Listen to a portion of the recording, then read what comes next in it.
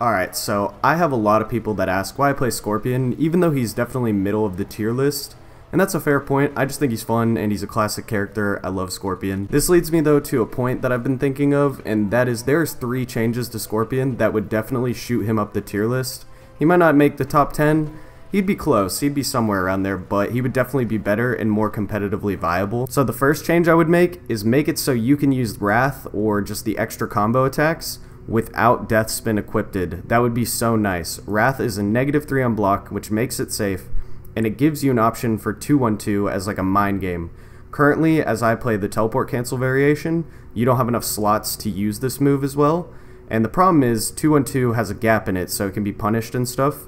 And this would be a great mind game that you could just throw on with teleport cancel to make your 2-1-2 pressure with the, plus frames even stronger. Just for an example, this is the one I would want to have as an equipped move with teleport cancel. It'd be great because it would give you a mind game versus this plus frames move on block that does have a gap. So the second thing I would change has to do with his Burning Spear move, and more specifically the Amplified Burning Spear move. So on block, Amplified Burning Spear is for some reason punishable, making like 1, Searing Rage have like no safe options, and 2, not even giving you like just a cool addition to your teleport cancel where you could have higher damage and have a way to stay safe.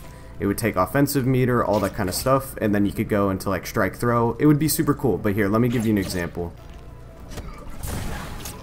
You see, Devora just straight up punished that. And that's an amplified move that is so cool. Like, you could do a lot of things where you just go like this. Well, hold on, I'm just gonna have her block. This move would just be great because it would give you so many more options. You could have jump-ins like this. You're safe on block right there. You don't have to spend any defensive meter, all that. You also have a damage buff now. If they're showing you too much respect, you can go for a forward throw that's doing like 17% now.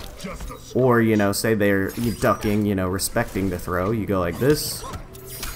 Oh, I already turned it on, I'm dumb. So you go like this, you check them with a mid, and that is a huge damage combo. Yeah, you ran through all your offensive bar, but that feels worth it. So it'd be really cool to have this move, be safe on block, and then I could use it with teleport cancel, and it would just be a great addition. So the last thing I would change is stop taking the spear buff away after a crushing blow. So say I do this.